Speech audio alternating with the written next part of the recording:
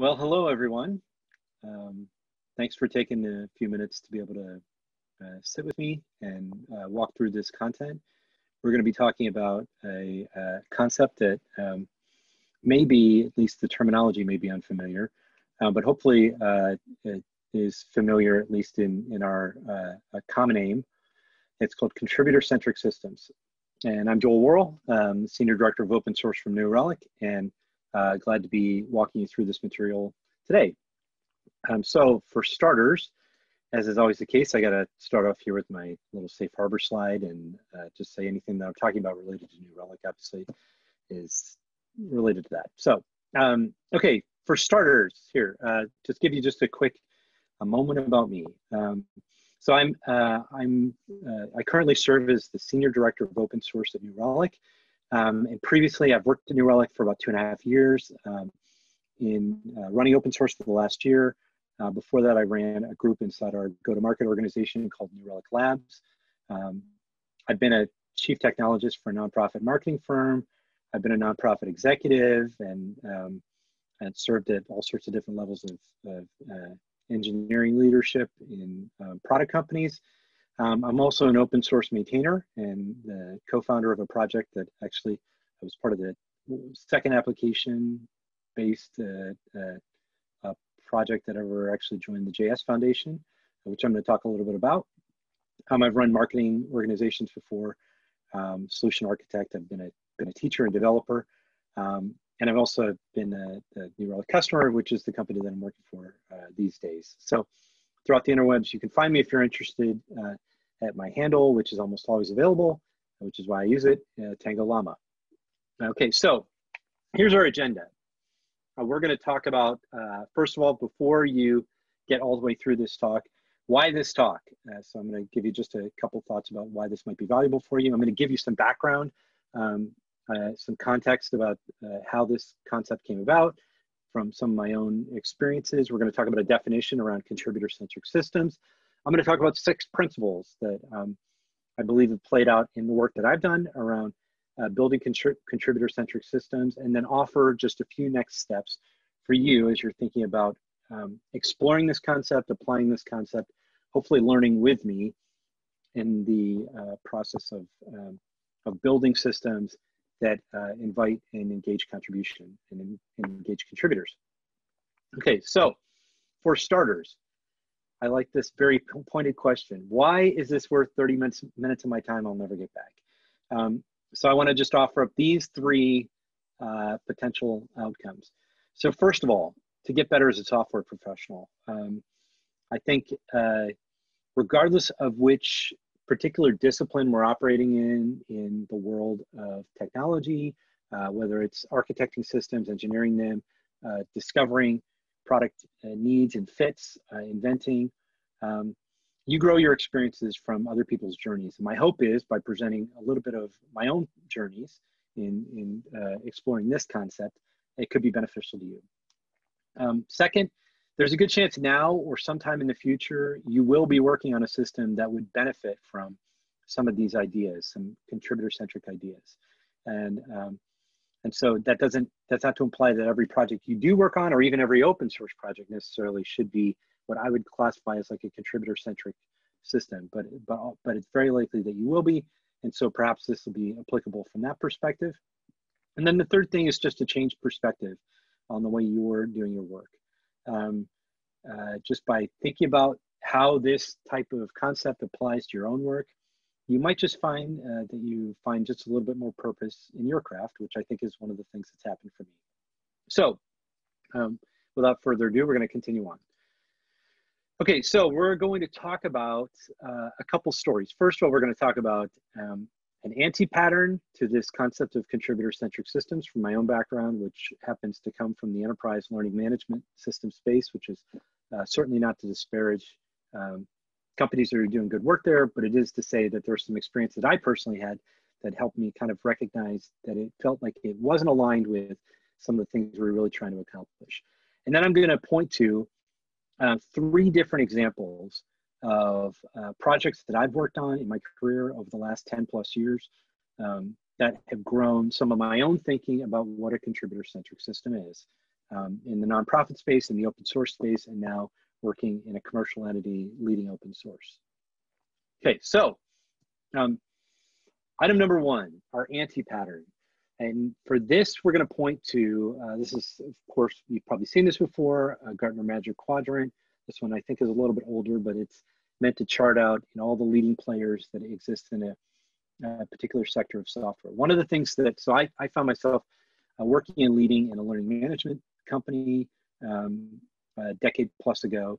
And one of the things I was always struck with was the relationship that we had with learners as a software vendor that was theoretically all about learning.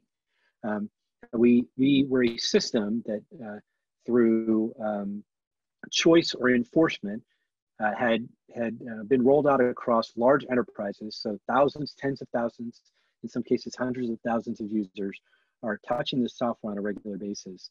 And it was clear through the way we built features, through the way we did our product road mapping, through even frankly the way we were evaluating compared with other peers, that we were not building the software for the learners, for the people who were like the broadest audience of people that were touching the software. We were really building it for learning administrators who were trying to figure out how to justify their budgets to their executives. And that created this weird imbalance where there's just disconnect. For me, as an engineer and an inventor, a cognitive disconnect between like the power of what existed in our learning community and how it could serve the ultimate goals we had about retaining and conveying knowledge versus the way we were actually thinking about building the software. So I kind of walked away from that experience back 10, 11, 12 years ago now. With these burning questions in my head about what would it mean to actually truly engage the people that you're trying to serve in a way that created more generous outcomes, not in just truly in an altruistic way, but like ultimate really about building more productive systems and accomplishing your tasks more successfully. I quit that job and actually ended up joining a nonprofit, actually an organization I've been given to for a number of years, and I actually joined as their first technologist, the first person with any sort of technology background, and eventually ended up running technology and marketing for an organization called Cure. So this was an organization that operated a set of hospitals all over the world where the focus was on caring for kids with surgically correctable disabilities. And the key thing that we did there, that we built a system that was my first kind of major learning and discovery around this idea of building contributor-centric systems. So we were building a system. At the time, when I joined the organization, we had a problem, which was we were doing all this great work, 20,000 plus kids a year that are being served, and radical transformation in the lives of these children and their families. But whether you showed up with $50,000 or 50, we couldn't connect those dollars to a direct human that was being helped. And we had great numbers from a reporting standpoint on our 990, but ultimately there was a lack of connection. And so that created not only kind of an opacity in who we were serving, but even just a real anonymity on the side of the people who were funding the work and contributing as well. So what we did is we built a platform, we built a piece of technology, called a system called Cure Kids, that was able to connect donors and the people who were being served through an appropriate level of update and communication, where we were able to actually broker two-way communication between families. So families that were helping fund care and then families that were receiving that care in very generous, mutually beneficial relationships where they're both serving one another, and we end up becoming kind of the conduit for that. So creating some interesting scenario where we actually got the chance to help our donors feel like they were directly involved in our work, and not just help them feel like it because it was beneficial from a fundraising perspective, although it was, but also to actually get them directly involved in some of the work that we did through the use of the technology system. I'll talk about that a little bit more when I get into some of the takeaways. The second thing, while I was in the middle of working for that organization, myself and two other co-founders started a project that's now part of the Linux Foundation, part of the JS Foundation, called Hospital Run. So I was actually on a trip visiting our hospital in Kenya, and had known for a while. I was there actually checking the efficacy of this patient reporting system that I just talked about the CureKit system, and was fully aware that like we had a problem from a medical records standpoint, that we needed to at some point implement an electronic medical record system, but ended up going out on a mobile clinic and recognized, and a mobile clinic, just to be clear, is like a situation where, say, one of these facilities would get in some hospital vans and then drive maybe several hundred kilometers away from their facility to do long-term follow-up and care and patient identification in some other neighboring village in order to like ensure that the continuity of care was maintained. Well, we had to carry the records actually out with us out in those scenarios. We recognized there was a really complex issue there if we were going to try to tackle this with a technology system. And so what we needed to do was reluctantly, after exploring a lot of different options and exploring a lot of the open source projects that were out there, we started a project that made use of a technology concept called offline first development in order to allow you to interact with a cloud-based system even when the internet's off, because we're using local storage, and then some simple but clever synchronization capabilities to, when you're in range of an internet connection, then recognize where you are and know which network you can talk to and how to transmit the updates appropriately. And what we ended up having to do was ultimately build a open source project around that, and then build some way to bake into the concepts of what we were building with Hospital Run a contributor centricity. So we had a number of practices that we started implementing in the way that we were managing that project that were all about creating an environment that allowed potential contributors, these developers that happened to be at that time building an Ember-based application. Since then, the project's continued on and it's now a React-based app, but understood a particular framework and understood a particular set of technology and carried that knowledge into the conversation, but didn't necessarily understand the domain perfectly. So how do we find ways to help people feel connected and get connected to that work in service to this common mission?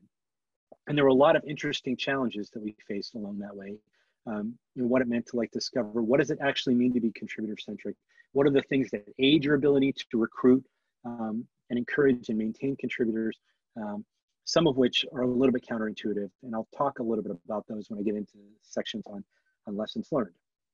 A third piece of input here is actually on the work that I'm doing right now related to New Relic. So I joined New Relic, as I said, about 2.5 years ago, and then took over the open source organization. We really started it back in October of 2019. And like a lot of other organizations, there was a lot of tending work to be done in order to help us discover policy, implement that policy, create culture around what did it mean for us to open source more of our capabilities as an organization.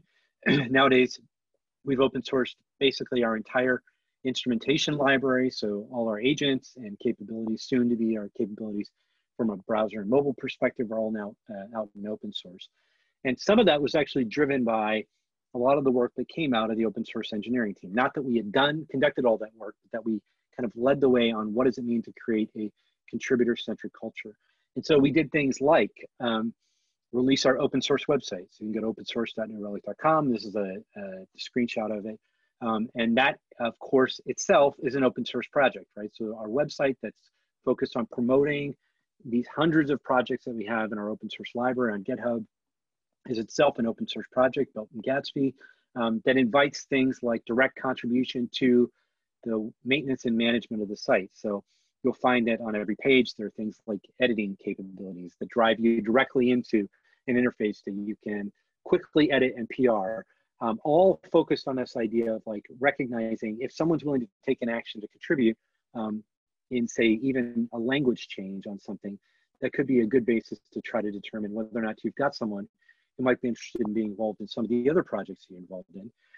And ultimately, all in service to the mission we have, which is not about New Relic's bottom line. I mean, that's sort of an outcome from executing our mission. We're really focused on making observability ubiquitous and accessible to all engineers. And so we recognize that doing more work in open source was necessary to achieve that, and that to create the kind of relationships with the community that makes it possible to build those sorts of things. Like we need to reflect that for ourselves to change or adjust our own perspectives and attitudes, as well as in relationship with our potential contributors. How do we build systems that invite that contribution? So that leads me to some learning. So having been in the nonprofit space and the open source, directly in direct open source contribution, working in a commercial setting, leading open source, I want to talk a little bit about some common ground that I've discovered between open source and nonprofits that I think can be beneficial in thinking about this concept of contributor-centric systems. Okay, so item number one, both open source and nonprofits or causes are, and this is the case for foundations or for any sort of 501c3, or if you're international, based on the governance laws of your locale, whatever qualifies as a nonprofit, that these two things are pursuing a larger goal than full-time central staff can achieve. You're always tackling a mission that's bigger than you can staff up for. That is perhaps a challenge that's faced even in many commercial ventures. But I would argue, having lived on both sides of that equation, that it is certainly far more challenging and requires far more invention and necessary investment on the nonprofit side, and definitely on the open source side. You are trying to tackle something that's really difficult for you to hire up to solve.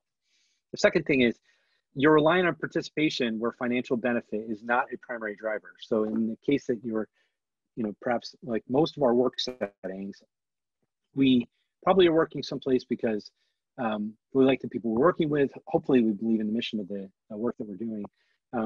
There certainly is a financial benefit that's a driver for our work. That's not the case. I mean, there are, in many countries, tax write-offs related to nonprofit contribution, and certainly there are some scenarios where open source contributors are paid, but certainly not the sort of thing that's meant to make you rich and famous. So that's not the primary driver, and that creates a different sort of requirement in the way that you construct your project. Third thing, they both have missions that tend to be best served by a broader circle.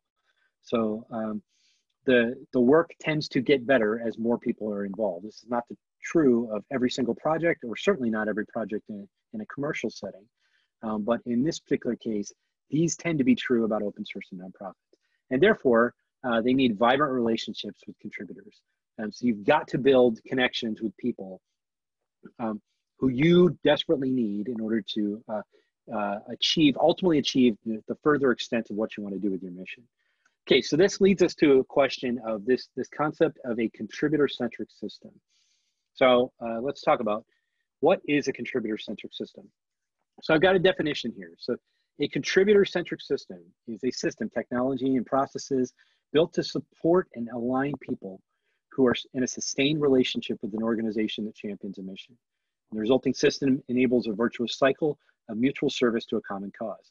So think about this as like a scenario where, as opposed to, you may build software to serve a customer, but in this case, actually, the customer that you're serving is actually related to like a larger cause that you're involved in. And in the best definition and the best implementations of a contributor-centric system, the technology systems that support these things, the contributor, the customer that you're serving, actually feels like they are a part of the actual mission because of their engagement with the technology or contribution to the technology. So that's kind of a unique factor that I would use as a definition for what a contributor-centric system is. You're not just giving to the cause, you're a part of the cause because you're a part of it.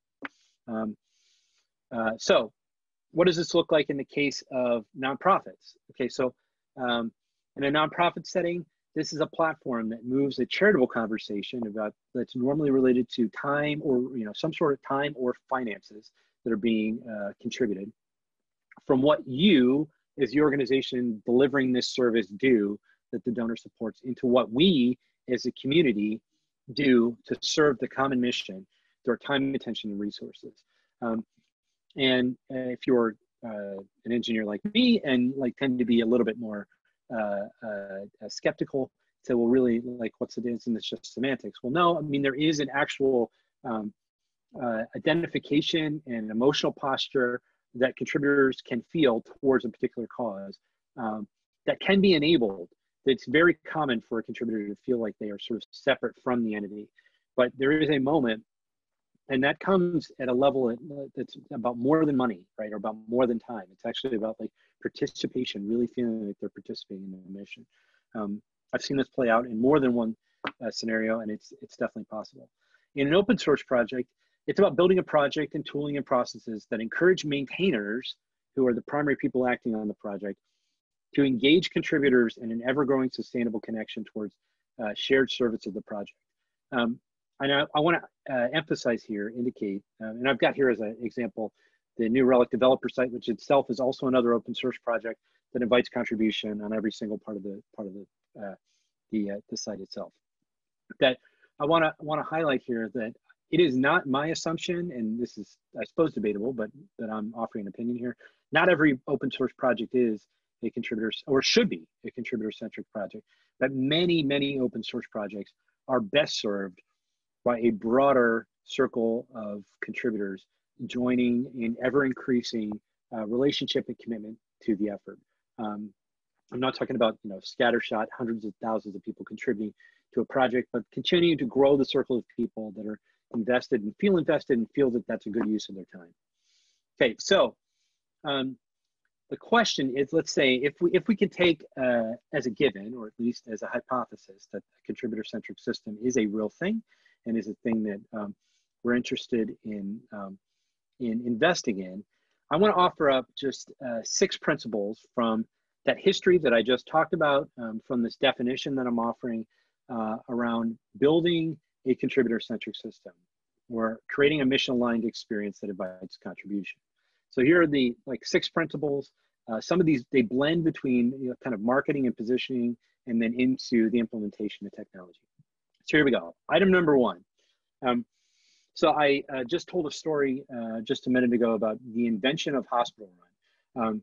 This photo that I brought up here is actually directly related to that story. So this was literally the hospital, the day that Hospital Run as a concept really was born. Was going out on this this mobile clinic. We were going to drive a couple hundred kilometers away from the hospital. The hospital building was right behind us. There was a bit bigger and quite beautiful, actually, just such a lovely place. But we dropped these paper records. Those are doctors that are loading large, heavy pieces of material onto their ambulances so that we could carry our best guess based on a region of the number of people that we might need to interact with, and let's hope that we got the right information with us, and recognizing that if we wanted to carry those medical records on an electronic device out into the field, and then allow a staff that was not profoundly technically gifted, although incredibly gifted, capable people who were surgeons, brilliant people, but not necessarily technically gifted, that we needed to put them in a position where they could just interact with the device, and when they walk back into their own local network, it just syncs up and works, and they don't have to pay attention to it at all. And that was really the focus of what we wanted to do with Hospital Run. And so this first point here is really all about remembering who you're serving and why. So a contributor-centric system, as we're building Hospital Run, we recognized that we needed to bake a bunch of experiences into the way we ran the project that was actually focused on not these people, but the contributors that were actually going to help us get where we wanted to go. But we wanted to be really clear about who we were serving and why, because the contributor isn't interested in feeling like this is all about them. We were actually serving a larger mission, which is to serve these people who are dedicated medical professionals taking care of children, or any folks that happen to be operating in a majority world context, where maybe there's a resource constraint, particularly related to healthcare system. So those are the people we're serving. Our valuing that precision about who that primary customer is was super important. So as we started building Hospital Run, we recognized this technology is pretty great, and actually the interface was beautiful. And so there was a strong pull to move it into like lots of other vectors of, you know, what you can do in Western medicine. And we would say, well, it's an open source project. You want to do that, fork it and go do whatever you want. But we're here for this mission. That's the reason we're doing this work. And so that actually, perhaps counterintuitively, focused what types of contributors we brought to the project and made it possible for us to build more cohesiveness and actually make a lot of progress in things like translation of the original platform. Anyway, that's they're the reason. That primary customer, these in this case, these physicians were the reason that we had common cause with our contributors, who are the people we're actually trying to serve to the way we had constructed the project. The second thing, communicate the mission clearly. So this, again, there's a couple counterintuitive ideas here that I want to really hammer home. Often when we start, particularly when it comes to nonprofit causes as well as open source projects, you're kind of searching for an idea. And I just say that, like, the faster you can get to a place that you have conviction about the mission that you're on, again, counterintuitively, casting a broader net, it's actually unproductive. You end up meeting a lot of people who kind of like your idea, versus being super clear about what the thing you're doing is for. That actually helps people select in or out to be a part of the journey that you're asking them to enroll in. And so I just want to encourage, like, you've got to communicate that mission clearly, have conviction. Now, that's not to say that you can never evaluate, like, what that mission is and adjust it, but you can't do it haphazardly. You have to be intentional about that. You have to be intentional about the communication if it turns out you are changing that mission. I would say anytime you do, it's fraught with danger. That, you know, the people who were there before have to select in or out. Like, are they still on that journey with you? And so be really clear about that. Item number 3, contributors want norms and they want options. So again, this may seem, particularly when it comes to things like nonprofit donations, this may seem a little bit counterintuitive. People intrinsically understand when they're contributing to work that they can do whatever, within a range, whatever they want to help. So telling them that is not as useful as you might think. Actually, the most useful thing to do is to tell people what people normally do. So the phrase, I've got borrowed here, people from Seth Godin is, people like us do things like this. This idea that, like, it's unintuitive, but in fact, people want to be told this is what people regularly do. You should do this too. With, of course, the option that, you can do whatever you choose to do to be a part of the project. And we can do this in the way that we set norms, say, in our open source projects around things as simple as project templates and, how we enforce things like test coverage in the work that's submitted, but really setting some real clarity around a generous posture towards the way we're communicating with one another. But part of that generosity can be to be really clear about what our norms are. Again, it lets people self-select in and out of what you're doing from a project standpoint. And it also gives some people handles on, how do they fit into the potential community that you're inviting them into. So contributors want norms with options. Number 4, contributor engagement has to be a primary requirement. It's not enough to just say, we've got a great mission, we're serving this group, don't you want to help?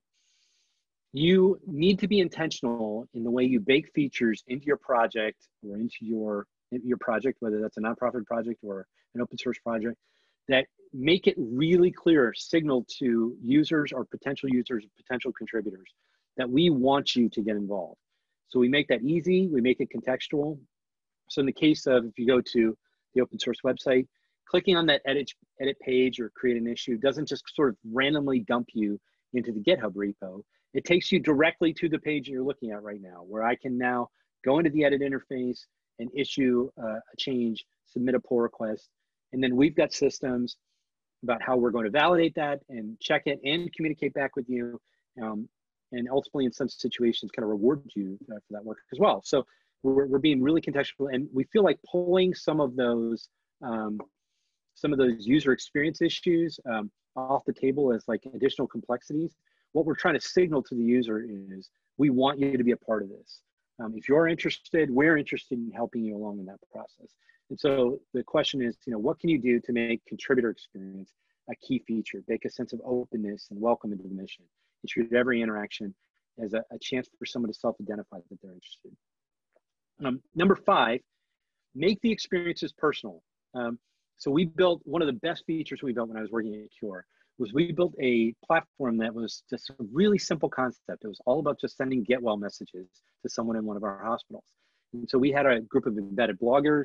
When you wrote a message as a contributor, it got sent through this embedded blogger. They could review it for content and ensure that there's, everything's appropriate there. But ultimately, they'd be able to use it as a tool to actually have direct engagement with some of our patients. And this was not just some gimmick. It had a tremendous effect in the lives of these families who appreciated the fact that someone on the other side of the world cared about what was happening to them and had been directly involved in it and were willing to take the time to communicate and often wrote back. And so there was some two-way communication we were capable of brokering. And so there's a natural sense, specifically as technologists, we tend to think about these efforts as the technology sort of dehumanizes these experiences. And I would just encourage that, I've seen in the very best scenarios of a contributor-centric system, the technology actually enhances the human connection. You can use the technology to shrink the world and make people talk to other people or engage with other people in ways that are appropriate, meaningful, in ways that help you just recapture and remember and assert and welcome someone else's humanity. And so just want to encourage you, that needs to be a key thing. What can you do to make experiences personal? And use the technology to shrink the gap. And the last thing, there's always a question when you're related to kind of these contributor projects around incentives. Is it okay to have incentives? Should you give things away in relationship to contributing to a particular project? And I would say absolutely, but, and the but here is that relationship is really the incentive. So you may have recognitions and rewards in your project, and sending someone a thumb drive or or anything, a hat or socks or a T-shirt or even something more extensive is fine. But there's plenty of hackathons where you can win a Lego set and someone enjoyed the fact that they did that thing and they liked the Legos. But that doesn't mean that they're in. Not really. They haven't really indicated much of anything. What they indicated was that they liked winning, or but there's not relationship that you're building there. So what I'd encourage is that you have to recognize the relationship to the project and the cause and what you are collectively doing is actually the incentive. That's the thing that you own and you're stewarding. And anything you offer from a recognition and reward perspective needs to be about enhancing that. So if you've got swag, that swag's about tribal identity. Maybe it's something you can't buy on some store. You can only get it earned through your engagement with the project. There's an ongoing relationship about what you're going to do with your open source contributors on an annual basis, people that continue to stay connected to the project. All those rewards and recognitions are about feeling good about the fact that you're connected to the community. And so you need to remember relationships is the key incentive. So with those 6 ideas, here's what I want to offer just to close our time. Just 3 questions to ask and answer on the journey of creating a contributor-centric system. And so here we go. Item number 1, the question to ask yourself: are we communicating an opportunity that invites engagement? What is it about the project that you're working on, the mission that you're engaged in, that leaves room for focused investment from a group of people that are aligned with the work that you want to do? Have you created that space? And if you haven't, is there space for it? It could be that there isn't, in which case then maybe that's a strategic miss. It could be that that's just where your project is, but this can help you kind of discern if there's a place for more contributor-centric features. Which leads to, what features can we build or implement that invite contributors to grow in their direct participation? So as we look across our project, where are the places where we can invite contributors to grow in their direct participation? How can we make it easier for them to do that so that they get the win and feel connected? And ultimately, we use the technology to enhance and sustain person-to-person interaction. With any of these things, if your entire flow of the work that you're building to help engage with contributors doesn't result at some point with some way, whether it's through newsletters or engagement or meetups or or video conference calls, or or even direct person-to-person interaction through the way you respond in issues and pull requests. If it's not actually enhancing a sustained person-to-person interaction, I'd say that like you've still got work to do, and we do as well. I mean, in the work that I'm doing right now, we have a lot of miles to travel, or kilometers, depending on where you are, to travel in what it means to build a contributor-centric platform.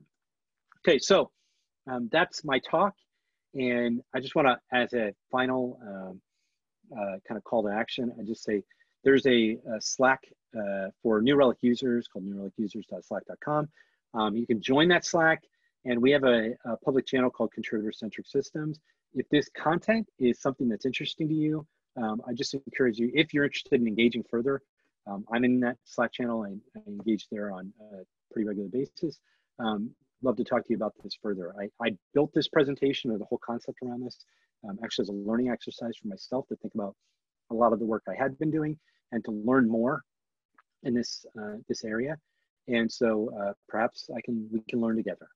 So that's it for my presentation. And I just want to thank you for taking the last half hour or so to go through it. And I hope that you have great success in considering and building your own contributor-centric systems. Thanks.